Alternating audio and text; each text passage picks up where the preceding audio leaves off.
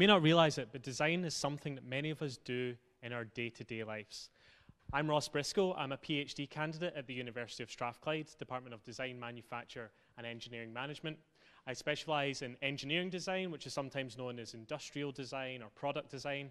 And I'm looking at collaborative design technologies, so which technologies can help us within the collaborative design process. And what I'm going to talk about today is a little bit about current technologies and then about future technologies that we might use in the future as well. So many people think that design is about the creation of products and services, and you might be true, but there's a lot more that happens behind the scenes as well. As Tim Brown from IDEO, a very famous product company, has said, design is everywhere. Inevitably, everyone is a designer. And what he means there is that anyone can take design thinking techniques that designers use every day and apply them in their day-to-day life. And hopefully that's what I'll convey to you just now. What a designer does, essentially, at least at the beginning, is to explore problems, explore solutions, and then make decisions on the best way to solve that problem. So designers go through a design process. It tends to be iterative, one step leading to the next, from a problem to a solution. But what happens when we have complexities? Well, we need iteration within the process, and there might also be convergence in the process as well. And how do we solve that complexity? Well, we can do it through collaboration. And what that means is getting the outside input of other people to help with the design process. And with collaboration, that means the knowledge and the skills that other people have. Now let's talk about how design was conducted in the past. Well, you might have had one person that's responsible for designing, for making the form, for the material selection, even up until the manufacture and the selling. But nowadays we have teams around the world that all have to work with each other. We might have teams, a design team separated from the manufacturing completely. And what this might look like is design teams in Europe, manufacturing, labor, and marketing in the East, maybe some testing and market research in the West. And this is all due to globalization. And it has really, really good benefits in terms of how we communicate with each other and how we collaborate with each other, which is facilitated by technology. But it's not only about business cases of reducing cost and optimizing time, it's about how we communicate with each other and overcoming barriers. For example, you might have a problem based in Europe, and someone halfway around the world will have already solved that problem and will be able to give you advice on how to do it for your own projects as well. Of course, it's not all good things. There are technological problems leading to social and cultural misunderstandings, as our speaker there was talking about. Lack of sense of control within big projects. We all want to come together. We all want to be the person to spearhead it, but we all have to share that in some way. There's a greater need for organization online as you're sending documents back and forth. There's also personal versus project priorities, where there's a common goal everyone's working towards, but there's also individual goals that every team member has. But also me talking to you here in this room just now, we have a sense of presence. I can look you in the eye and you can look back at me and we can have a conversation. And online, that's really difficult to replicate. And so what are the factors that really influence our collaboration? Well, it's how we communicate with each other and the methods we choose to communicate. It's the environment in which we work, whether it's free or restricted in some way due to copyright or something else. It's the resources that we call upon and the availability of these resources to contribute towards our own projects. It's the membership characteristics, so the people that hold the knowledge and the skills. And it's the process and structure that we implement, so our communication process, but also our process of the design process as well. And as I mentioned just earlier, it's all about the purpose. We're all working towards a common goal, and we all need to be coherent with that within our teams. And so on the theme of Inside Out, it's all about the thoughts, the feelings, the emotions, and the opinions of other people that drive our projects. If we only design with our own thoughts and feelings, then the product's only going to be suitable for ourselves. We need other people's input. So let's talk about technology and how it's evolved. In the past, you might have written a letter to design a product. And you might have attached some sketches, some drawings, some engineering drawing files, and you would have posted it off. And that person would have received it after several days and wrote their response, annotated maybe on the sketches, and sent it back to you. And it was a really unpopular way of collaborating because it took so long and through the postal service. And we call this asynchronous design, meaning happening at different times. And now, with the invention of phone calls and computer technology, and with the reduced cost of that, it became much more popular to collaborate with each other because we could do it instantaneously. And we call this synchronous because it happens at the same time. And today, we still have the same two methods, asynchronous and synchronous communication. I'm going to talk you through some of those technologies, which I'm sure you'll recognize. Messaging being one of the most popular. You can have instant messengers or email or something like this. And this originated in 1967 at Stanford University. This is the original picture of researchers discovering how messages could be sent over a network. But nowadays, we have phones which can also mimic this messaging. We can now send detailed and complex communications to each other with pictures, GIFs, emojis to help with the understanding of a message as well. It's become a really popular way of collaborating. Video conferencing, similar, originated in 1988, and this is the first video conferencing system. You can see the 3 Mac computers there that were used to control the interface of the computer, and a lot more computing power happening behind the scenes as well. And similarly now, we can shrink that down to the size of a mobile phone. We can share our screens with each other to show each other what we're seeing. We can really communicate on a personal level using video conferencing. And we use it socially, but we also use it professionally and academically as well. Now I'm going to talk about a few more design-specific technologies. Everyone's heard of Wikipedia.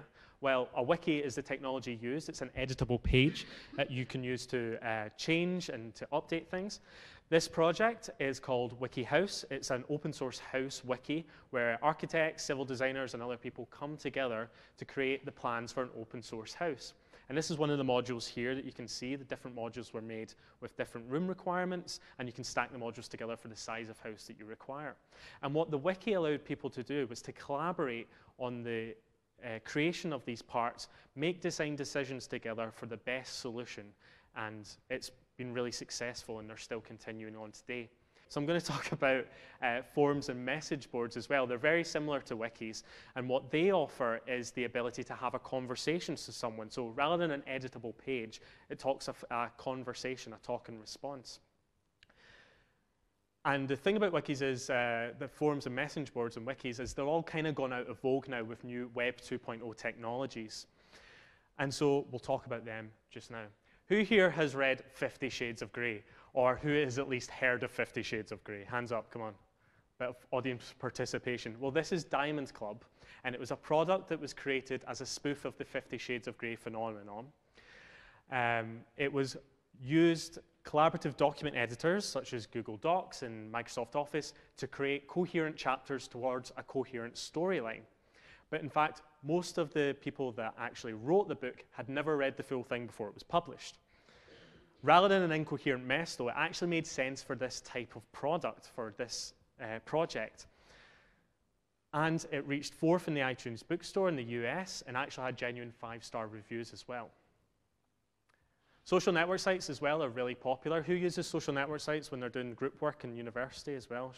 Give us a show of hands. It's probably the most popular way that students communicate with each other just now.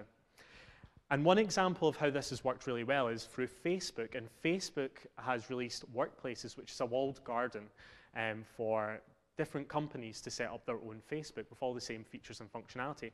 Starbucks was one of the first partners which collaborated with this, and they shared the example of how a store manager shared that they were selling a lot of drinks that were featured on Instagram, a specific drink in particular. And other managers also said, yeah, I've been selling loads of these as well, but we're not quite sure what the recipe is. Well, Starbucks was able to confirm the recipe very quickly because of this method, and because of the popularity, they decided to make it part of the official menu. And this is a decision that might have taken weeks or months in the past, but in fact has been reduced down to 1 day. And that shows the power that technology can have in our day-to-day lives and in our business lives. And on that last example as well, thinking about inside out, thinking about the thoughts, the feelings, the opinions of other people and how they influence us, we need to bear this in mind when we're doing our projects with people. So here's some up-and-coming technologies. You might have heard of Slack, but team management software is in vogue right now. Everyone's using it, and there's a lot that are coming out daily. Slack is one that uses hashtags to code information so that it's easily searchable later. But what it shows is a trend in our society away from bigger platforms such as Facebook and towards smaller platforms with specific functionality. The next generation are known as the Snapchat generation because they want to use smaller platforms with specific functionality such as sharing pictures rather than all the different things that Facebook allows them to do.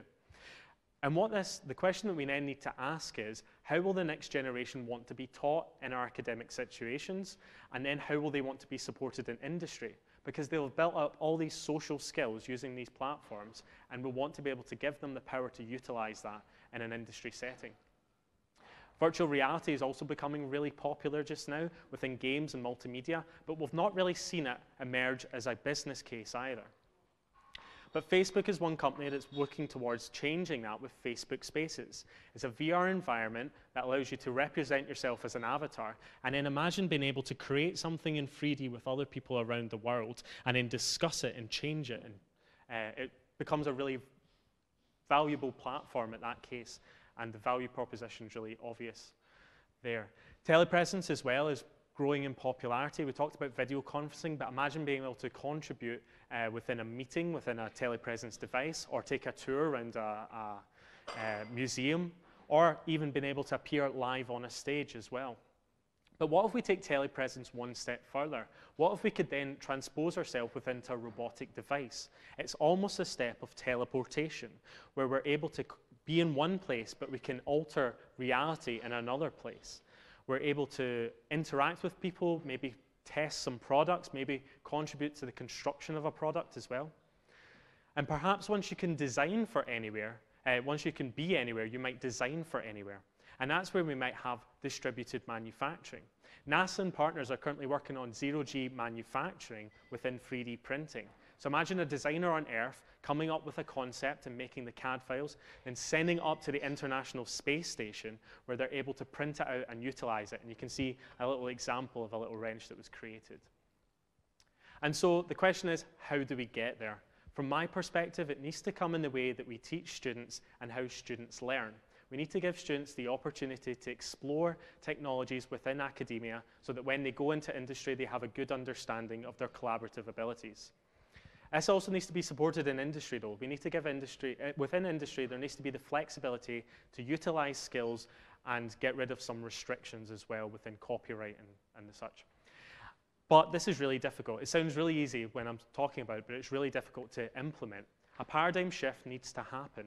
Imagine everyone conducting business today to change from email to something else. It would be absolutely incredible. So what can you do just now? Well, I want you to go away and I want you to be a designer. Explore problems, explore solutions, and see what decisions you can make towards that. Challenge the trusted tools that you're already given and see what exists beyond. Test the technologies and see what worked, also what didn't work, but then try to replicate it afterwards. Thanks very much. I hope you've enjoyed the talk, and I hope you enjoyed the rest of the talks today.